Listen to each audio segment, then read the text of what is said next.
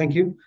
So this is we've been doing master classes under the leadership of Dr. Abhizakuk because there are ENT colleagues here. I need to mention this is the first time we are doing under Gulf Allergy, Asthma, and Clinical Immunology umbrella, which is a newly formed organization, which probably Dr. Abhizakuk will explain you later as we go forward.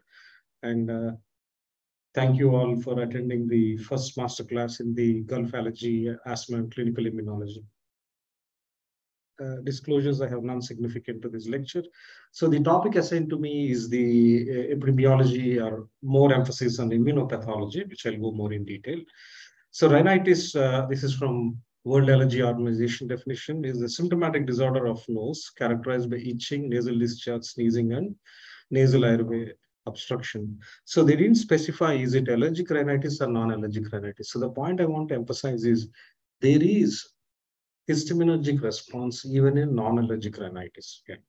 So either it's allergic rhinitis or non-allergic rhinitis, you can still have the itching at the nasal discharge. Yeah.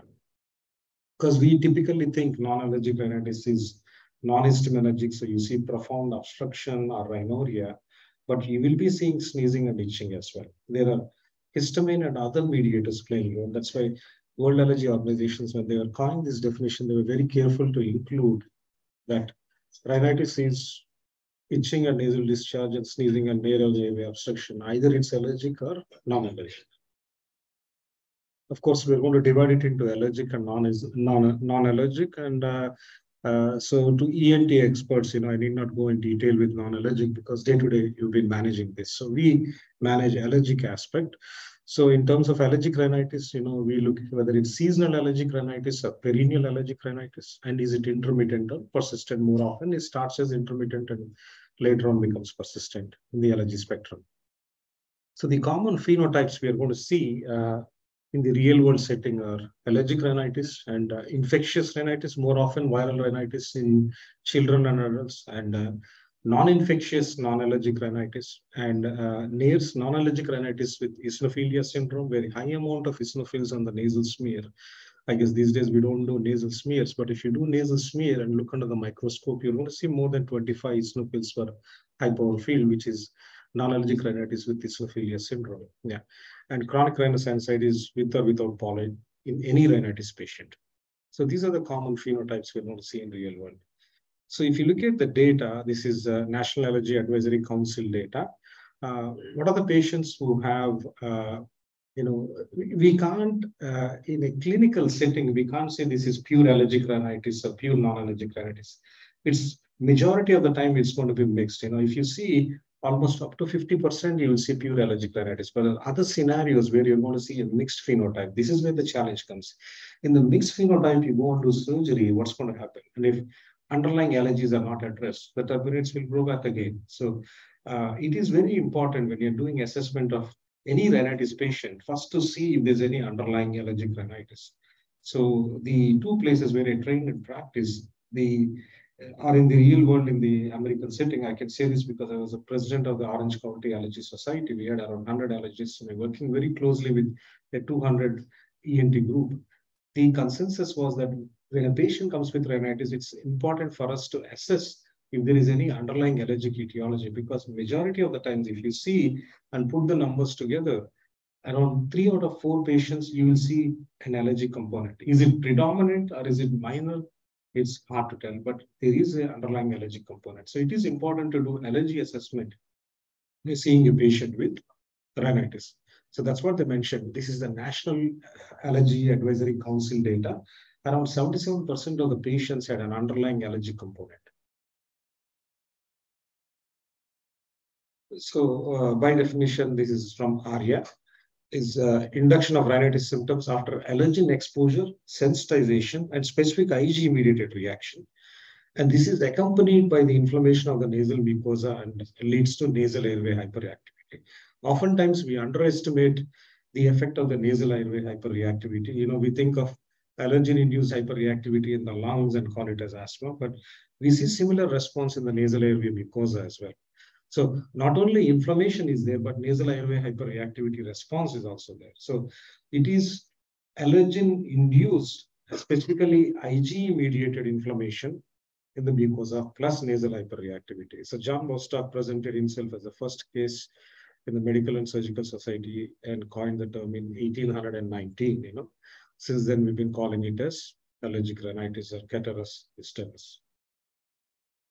Organ involvement, oftentimes there is again, from my GP colleagues, there is a misconception that allergic rhinitis involves only the nose, And I see patients referred from the GP or the family medicine to the ophthalmologist, to the ENT, and then at the specific ear experts within ENT, and then they are referred back to me, or to our colleagues, because they think allergic rhinitis means it involves only the nose. Okay, so the organ systems involvement is quite extensive. It can involve the nose, eyes, eustachian tubes, which is one of the most difficult to treat, rhinitis complication. Middle ear, you will see a lot of otitis media, sinuses very commonly involved, and pharynx. The eyes, is often seen as a different entity, but it is part of one disease. It is allergic rhinoconjunctivitis. There are some patients who have more manifestations in the eye than in the nose. So ophthalmologists, they start using the anti-allergy eye drops, and then patient goes into remission and relapses, and this cycle keeps on going. And until the patient reaches complications, then they start thinking, okay, is it allergic rhinitis? And there are not predominant nasal symptoms, and let me refer to the allergist. Or sometimes they present with isolated throat symptoms, and when you examine the nose, you will see profound inflammation. Yeah. So it doesn't, if nasal symptoms are not there, it doesn't mean that they have underlying rhinitis. Okay. It can be manifesting in a different organ system where mast cell density is very high. Then the question you should ask is, why this patient is not having nasal symptoms and throat symptoms and eye symptoms or ear symptoms? The mast cell density, again, in majority of the patients is more concentrated in the nose. But the mast cell density sometimes is very high in the eyes, okay, or in the throat in certain patients. And some scenarios you'll see profound eustachian tube problems, but the rhinitis symptoms are not there. So this, we have to understand that it is the difference in the mast cell density and mast cell degranulation in that particular tissue. And it is all, again, one disease spectrum with various areas of involvement.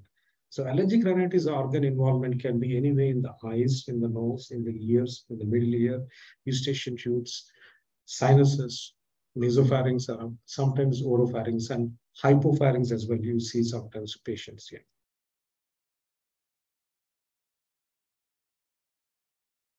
Epidemiology, sorry for the slide from old data, but relatively much higher in number. As we go forward, I'll explain the three reasons why the number is going up. So this is the general population data from 2000 census. The population prevalence at that time was around 14.2. My bad, I should have updated the slide. So allergic rhinitis, is seen in around 40% of the children annually and 10 to 30% of the adults. However, as the years went on from 2000 to 2010 to 2020, the population prevalence went up. Why? Because of hygiene hypothesis. And then two is, what we realized is with the rise in the temperature, which we are worried now, and with the rise of the CO2, the incidence of the allergic rhinitis or Th2 inflammation is also going up. So it is not that the pollution is contributing only to the respiratory diseases. It's also, for some reasons, kind of enhancing the Th2 responses. So the population prevalence of allergic rhinitis over the last 2 decades has gone up and up, but not down. So more densely polluted cities, you're going to see more allergic rhinitis. So you usually expect non-allergic irritant responses, but you're going to see more allergic rhinitis in the cities. If you take the world's top 10 densely polluted cities, you're going to see much higher number of allergic rhinitis cases. To the contrary of perception that, this is more irritant-induced response in the upper airway and lower airway, you're going to see more Th2 response. Seasonal allergies, we are all familiar with pollen, tree pollen, grass pollen, weed, ragweed, Russian thistle, the famous weed pollen here, and outdoor mold spores. Perennial house dust mites, one of the most common reasons for profound allergic rhinitis here, pet dander, indoor molds, cockroach in universities. So if I have to pick an allergen which is playing a predominant role in the region, that would be the house dust mite allergen. And to my surprise, when we do the dust mite profiling, we see DP, DF, Euroglyphis many, which is a global dust mite. We're seeing more of DP and DF similar to Europe and North America. If you go more east towards Asia, you'll see a lot of Euroglyphis many, which is what is global dust mite allergen. Whereas when it comes to Middle East, it's following the same pattern as Europe and North America. It is going to be Dermatophagotis terranosis or Fahrenheit. So DP and DF are the most common one, because sometimes I get a question from ENTs, who are coming from the East and practicing here, or who are sending patients like, should we also include Euroglyphis mani? But the data shows that DP and DF are the predominant allergens, because sometimes you'll see in the panels, they ask you if you want to do the Euroglyphis mani as well. It's not a dominant allergen in this region. But if you want to be inclusive, yes, you can do. The phenotypes, seasonal allergic rhinitis, perennial allergic rhinitis, seasonal perennial. So it's very tough to differentiate seasonal allergic rhinitis with, exacerbations frequently, or perennial allergic rhinitis. Perennial allergic rhinitis can sometimes have a differential presentation. Okay, when the indoor humidity level raises with house dust mite, you're going to see much worsening of the symptoms. So sometimes there can be a misperception that is it seasonality, that in the fall or the winter the symptoms are more, but actually it is the indoor perennial allergic rhinitis with more exacerbation at the time of the year. So humidity, pressure, weather changes in the indoor are also going to play a role in the differential expression of the exacerbation of the rhinitis. That doesn't, should deter you from kind of considering the perennial allergic rhinitis. So to keep the long story short, it is tough even for us to determine which is pure seasonal or which is perennial allergic rhinitis, until you do the allergen sensitivity test.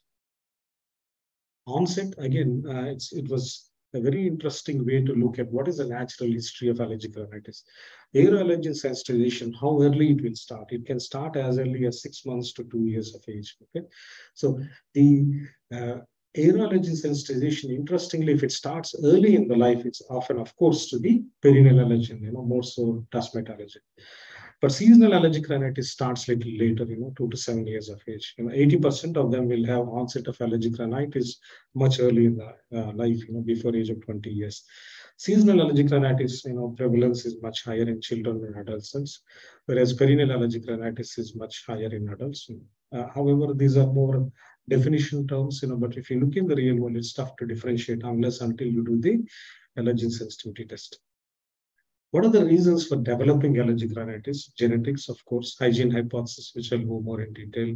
Higher socioeconomic strata. Yes, allergic rhinitis is a disease of affluence. You're not going to see much in the underdeveloped countries in the world. You're not going to see very high prevalence of allergic rhinitis in Africa or some countries where they're underdeveloped or poor. Exposure to the allergens, and is modification of natural foods playing any role in allergen sensitivity? Genetic tendency, if you look at what is the risk of spontaneous development of allergic rhinitis when there is no family history at all, it is around 17%. So family history plays a role, but without family history also, spontaneous onset of allergic rhinitis, a Th2 polarization de novo in a patient is seen. What is the risk if one parent has allergic rhinitis? 1/3 of the children will have allergic rhinitis. If both parents have allergic rhinitis, on the both parents or parental side, if there is any atopy, it means allergic rhinitis, asthma, atopic dermatitis, or food allergy, any of the four are present, half of the children will have allergic rhinitis. So the take-home message from this slide is choose your partner wisely. If you're not choosing your partner wisely, then choose your allergist very wisely, okay? Because if both parents' side there is history of allergic rhinitis, obviously 1 out of 2 children are going to be our patients. And if two sides we are having a genetic predisposition, you will see very higher incidence of severe atopic dermatitis and later on atopic march into allergic rhinitis. So you'll see that happen. And these patients will manifest both parental history leading to child developing allergic rhinitis much early in onset and much severe in progression as well. So hygiene hypothesis. So human cellular immune system, this is quite familiar to my allergy colleagues, so this is for my ENT colleagues, is composed of naive thymic T cells. Okay, naturally these naive T cells are predisposed to go into Th1 pathway and fight all your infections. Or they can, they can, in genetically predisposed individual, they can go into Th2 pathway and cause allergic diathesis. However, how do we dictate or direct the polarization, or what is the natural mechanism? Naturally, when any child is born, there is a lot of bacterial endotoxin exposure in the outdoor environment. Like what was happening like 50 years or 100 years ago? Children were playing outdoors. They were playing with the soil. They were playing with the nature. Okay, so soil saprophytes. If I want to bring your attention, non-tuberculous mycobacteria. Okay, and so many other soil bacteria. So the endotoxin exposure will keep on driving the Th1 system and prevent shunting or polarization into Th2 system. So thus preventing the allergic diathesis. As child is born and exposed to nature and living in open outdoor environment, a lot of bacterial endotoxin exposure happens, non-infectious as well. It need not be an infection. Okay, that will drive the immune system into Th1 pathway and prevent the development of Th2 pathway induced allergic diseases. That's why, however, when and this hypothesis has been looked into, those children who are born and raised on the farms, in the first year of life, they had a pet dog. So a lot of skin of the dog has bacteria, staph intermediates, which doesn't affect us or harm us in any way. So they were getting a lot of bacterial endotoxin exposure. Breastfeeding, okay? Breast milk also has some bacteria. Probiotic is, of course, is controversial, so I'm not going to go into that. And recurrent infections in first few years of life. However, the recurrent infections, early use of neonates, of late, there are a lot of studies in the atopic dermatitis literature which are showing that very early use of antibiotics in the neonates or infancy, are actually increasing the risk of developing allergic diathesis. So those who have high bacterial endotoxin exposure, just because they're raised in the farms or they have a pet dog or they're breastfed, they have less likely chance of going into Th2 pathway. There is no genetic predisposition. Higher socioeconomic status, and this is more closed indoor living and less bacterial endotoxin exposure. And that's how it has been explained. It's more like a living in a bubble. Okay? Exposure to allergens, significant exposure to allergens, in early of life of offspring who have genetic tendency will make them develop allergic diseases much earlier. Of course, they already have the genes which can predispose them into Th2, and their allergen exposure is much high, so they're more likely to develop allergic rhinitis. Modification of natural foods.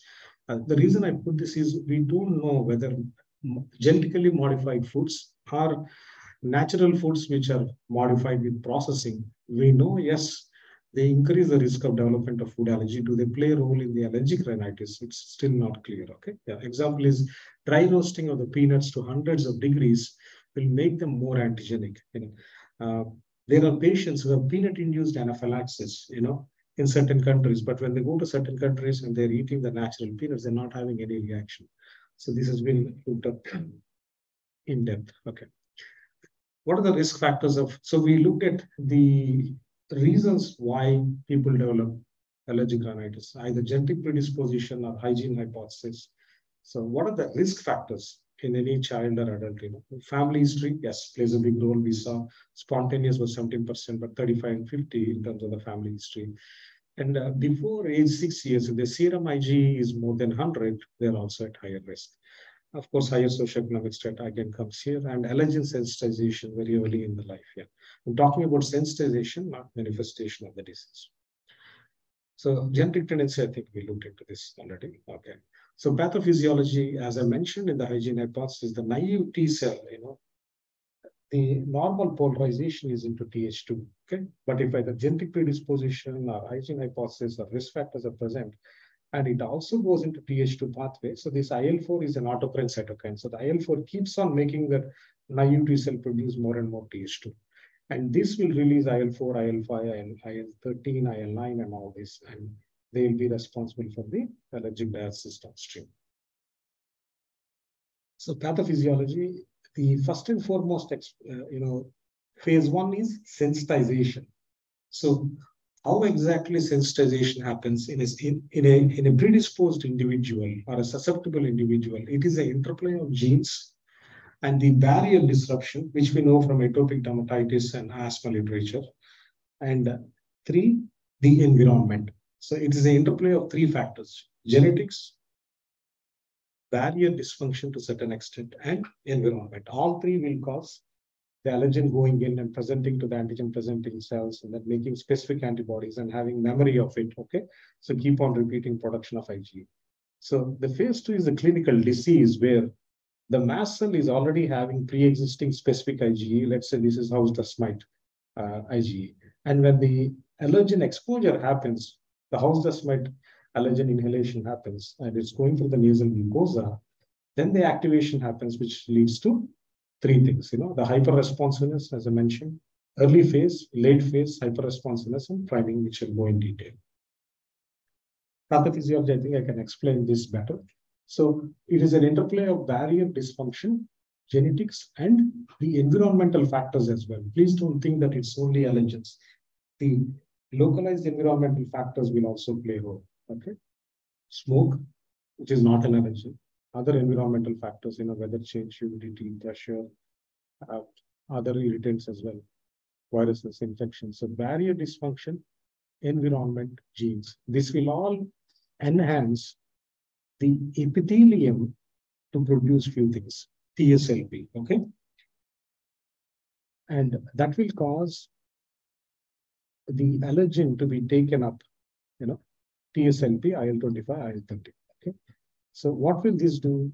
This will help the allergen permeation to be taken up and presented to the naive T cell to become Th2 and the downstream cytokines are produced. So class switching happens in the B cell and specific IgE to the house dust mite allergen is produced. So there is a memory pool of specific Th2 and IgE cells and allergic antibodies are there. They're already sensitized. And re-exposure causes release of mediators, which lead to the downstream symptoms. So there can be histaminergic symptoms, leukotriene-mediated symptoms. There can be recruitment of cells. Okay, all these will be there. Okay, and the histamine and the leukotriene mediators have effects on the various specific entities mentioned here. And this is how you're going to see the symptoms. You're seeing this, but the background is all this. Okay, you're seeing sneezing, runny nose, itching, nasal congestion, and but what exactly is happening is the mediators are doing this, the cells which are getting recruited are doing this. So all these will lead to the symptoms. Keep it easy. So patient is already sensitized and made specific IgE. So specific IgE, the allergen binding, endothelial activation, leukotriene addition and diapedesis, eosinophil and basophil infiltration, and mediator release, and direct mediator release as well. It causes immediate reaction. And this is the recruitment phase leading to late phase response in the same patient with the same allergen. And it is, let's say, for example, time X is when the immediate histaminergic symptoms happen within 1 hour. In the same patient, in a delayed fashion, within time Y, you're going to see the late phase response. So what are the predominant mediators which are going to play a role? Histamine, okay? And there are prostaglandins as well, BGT2, leukotriene CDE4, and leukotriene B4. And the activation of the nerves, the glands in IL-13 plays predominant role in mucus and vasodilatation and other things because of the tissue infiltration. So mast cell histamine, where does it act? On the H1 receptor, okay? And what does histamine do? The nociceptor nerves axonal response will be there that leads to the itching, the sneezing, and the allergic salute, and the parasympathetic reflexes and granular exocytosis. And this is more IL-13 induced mucus secretion, and this also plays a role. Okay, then histamine gets degraded. That's why the symptoms can be transient or short-lived, or when the late phase response comes, they become more chronic and persistent. I think this is easy. Nasal allergic response, allergen. So this is a mast cell in the nose, already is sensitized with the specific IgE. The binding, immediate early phase response, which is histaminergic, okay? Sneezing, pruritus, rhinorrhea, some obstruction of ocular symptoms. And then there is leukocyte recruitment for and also the prostaglandins and leukotrienes being released. Late phase response can again be rhinorrhea obstruction, nasal hyperresponsiveness due to the priming response and to the other irritants. Okay, so you're seeing IL-4, IL-13, the other downstream effects. So there is early phase response and a late phase response. And what about the sneezing? What exactly happens? So this is slow conducting type C nerve fiber, okay? And this is getting activated because of histamine and other mediators. And that will release substance P and the CGRP and other things. This is neurocrine receptor and this is muscarinic receptor. And that leads to the secretions, leak, dilatation, and symptoms. Yeah. So you're seeing three things happening. There is a neurological response, there is a cellular response, and there is mast cell mediator. So three things are happening at the same time in the same patient. That way, even though allergic rhinitis looks very simple, there are multiple mechanisms active in the same patient at one instance. There is a histamine-driven response. There is a histamine and other mediators also. And there is a neurological response, and there is cellular inflammation because of eosinophils and other cells, macrophages coming there. So the three things happening in the same patient at one instance. In the early phase, you'll see histamine and neurological, but in the late phase, you're seeing the cellular responses as well. I think we already discussed this, and this is the sneezing and again, we usually in the other tissues, we see IL-13 induced, whereas here you're seeing the mucus production also because of the efferent refluxes, so causing sneezing and obstruction and mucus production.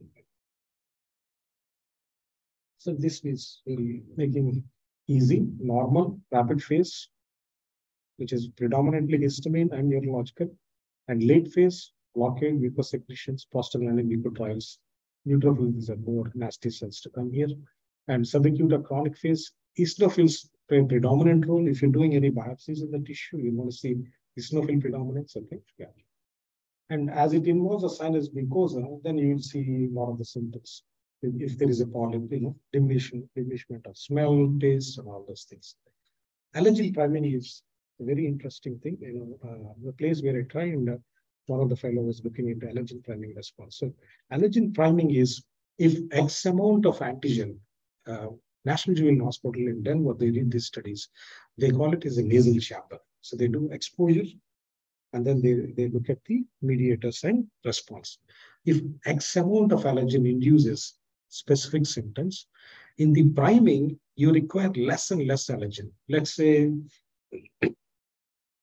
10 PNUs of dustmite allergen exposure is required in a sensitized individual to cause symptoms. As the priming happens after the late phase, what exactly I mean by priming is the mucosa is sensitized that it requires 5 or 2 or even 1 PNU of allergen to cause same symptoms or more severe symptoms, okay? So this is the priming response. So what will happen if allergic rhinitis is not properly treated and just managed as a surgical disease? The mucosa will be primed, okay? And it will have more aggressive, severe response, and less allergen will cause more severe response.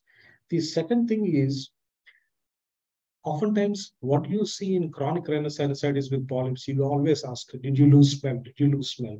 In the rhinitis patients, those who are primed have heightened sense of smell. If someone's smoking cigarette there, he'll start sneezing here.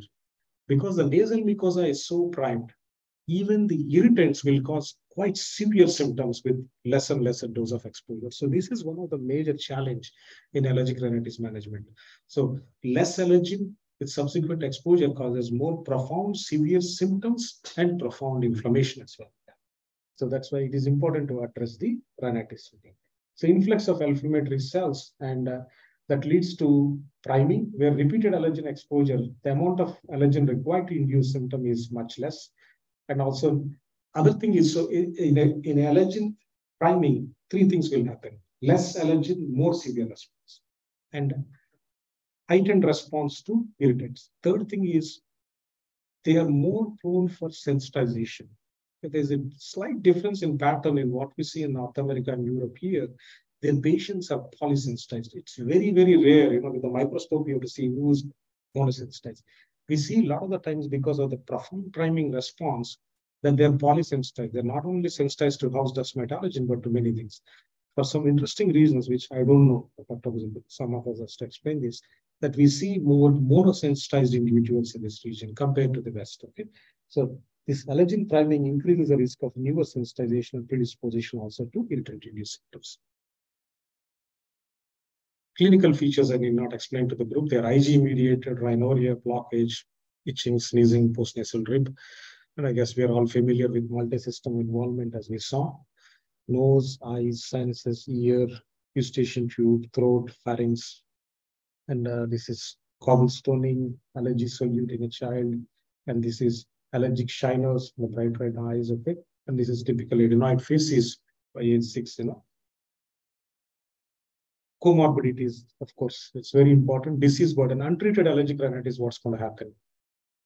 Ear, middle ear, the eustachian tube disease is very, very tough to treat. A lot of my ENT colleagues, otitis media, and rhinosinusitis, nasal polyposis, upper respiratory. However, so one airway, one disease, So they're going to later on develop sensitization in the lower airway as well and progress into asthma, okay, as part of the atopic march. Comorbidities, 67% may develop chronic sinusitis. 21, the number is low here, but more higher asthma.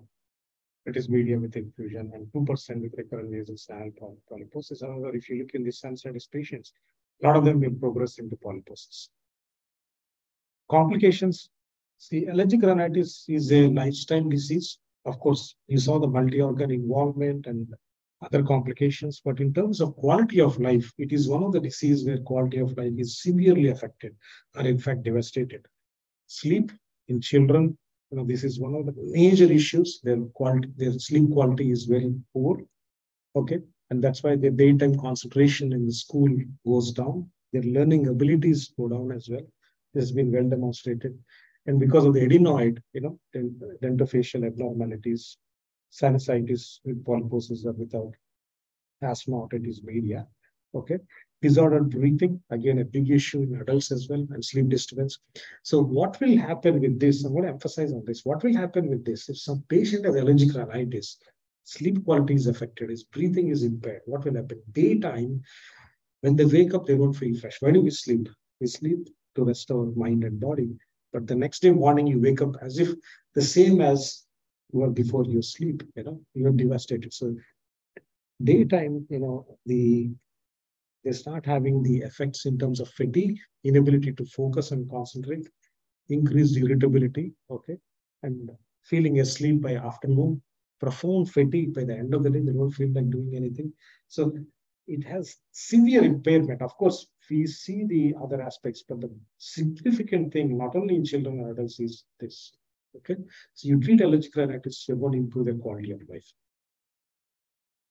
Complications, as we saw, strong association with conjunctivitis. If you want the data, 1 out of 4 allergic rhinitis patients will have other system involvements. Perennial allergic rhinitis is an independent risk factor for development of asthma, one airway, one disease. And allergic rhinitis is a major risk factor for developing of rhinosinusitis, otitis media as well. Classification, I think we are all familiar with ARIA guidelines, less than 4 weeks. Less than 4 days of a week, intermittent, and more than 4 days persistent. More often it starts with this. If allergic rhinitis, it is by default is going to progress into persistent. There is no allergic rhinitis which is going to stay intermittent.